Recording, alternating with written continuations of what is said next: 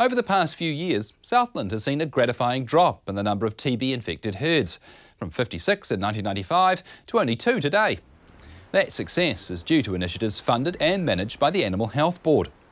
The Southland TB-free Committee acts as a link between farmers and the AHB. Chairman Mike O'Brien shares some of the history of TB in the area. TB was first found in Southland about in the early 60s, I think. But in the mid-70s, the Hokanuis were recognised as a bit of a hot spot, and there was a vector control operation to kill possums.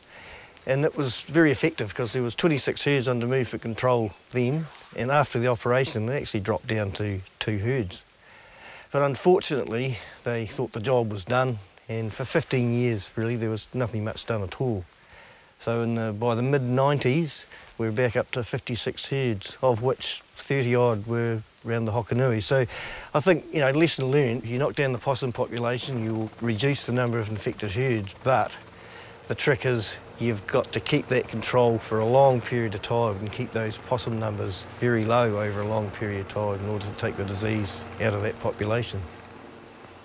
This year, the AHB announced the new strategy, which is this eradication strategy, and under that strategy, the aim is to actually eradicate the disease from the wild animal population, region by region, if you like, so that although the infected herd numbers we hope will stay down and even probably get down to 0 again, that doesn't necessarily mean the job's finished.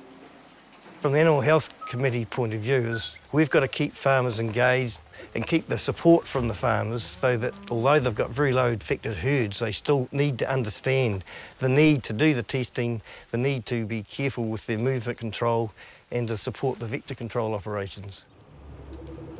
So this is the possum trap sites for downhill, and this contract here is one that Adrian carried out on Dunrobin coming up through there. I am the supervisor for south of the Clutha River, and predominantly in the Southland area, the Takitimus, Hokanuis and Catlins are our main focus really.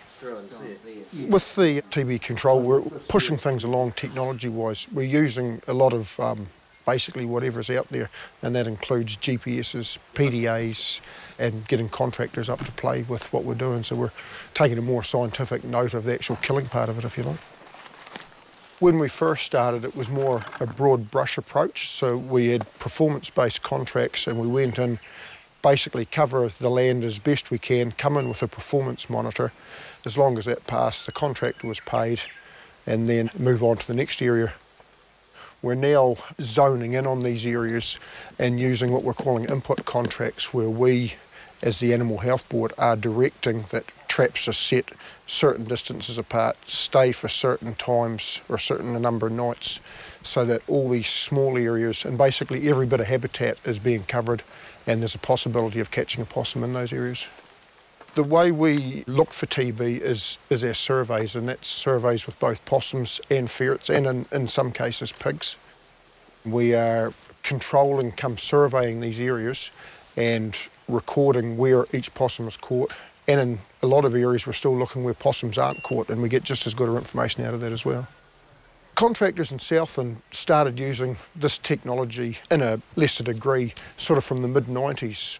As technology's progressed, we've gone through from the GPS of a simple waypoint to using PDAs, which we can capture data as well as the waypoint, but data as in what type of animal's been caught or what type of trap's been set, and this is all recorded as the contractor's going through each day.